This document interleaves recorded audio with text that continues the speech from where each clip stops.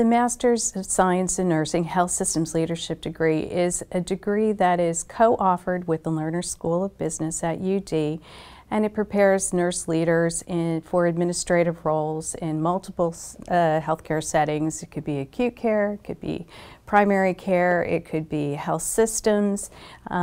Graduates of the program might be CNOs, Chief Nursing Officers, CEOs, they might be nurse managers, they might be presidents of their own company. So there's multiple things that someone can do when they graduate from the program. The program offers opportunities for interdisciplinary education, taking courses with students from the School of Business, also taking courses with our Doctor of Nursing Practice program, as well as students in our PhD program in nursing. Students are going to have real-world experience through their project and their practicum courses. They're going to be able to design their own learning experience with their mentor in the clinical setting, and it's just going to prepare them for everything that they want to do in the future.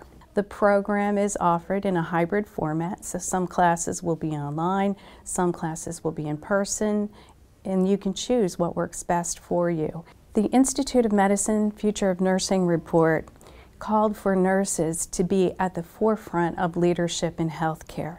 And to do that, they have to be prepared to be able to lead both on the business side as well as on the clinical side. So this degree offers students the opportunity to really pull those things together and be truly prepared to lead the future of healthcare.